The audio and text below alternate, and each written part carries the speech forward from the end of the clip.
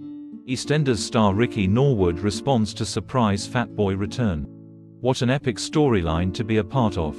EastEnders fan favorite Ricky Norwood has broken his silence following Arthur, Fatboy, Chubb's flashback return this week.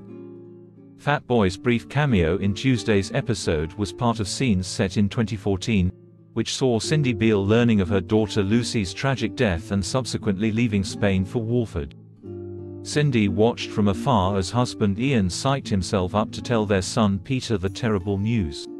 However, her plan to fly back to England for good was scuppered when Cindy's witness protection handler DCI Mary Nichols urged her to reconsider. In a later scene, Cindy and Mary are interrupted by Fatboy, who asks if they've got the time. Reacting to his surprise comeback set in the past, the actor wrote on X after the episode had aired, "Guess who back? Even for a brief moment. What an episode and what an epic storyline to be a part of at Misgollins. Big thanks to Chris Clenshaw for making it happen, the BBC EastEnders team for keeping it super secret. Just wish Mrs. B could have been there. It's been 8 years since Norwood's character has been seen on our screens.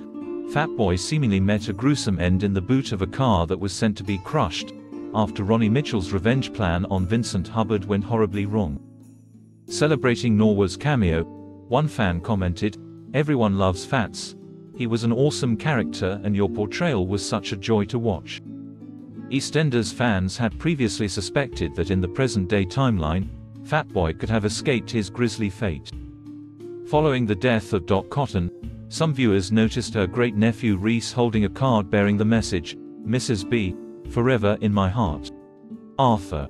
Fatboy frequently referred to Dot by his nickname for her, which, as referenced in Norwood's recent tweet, was Mrs. B.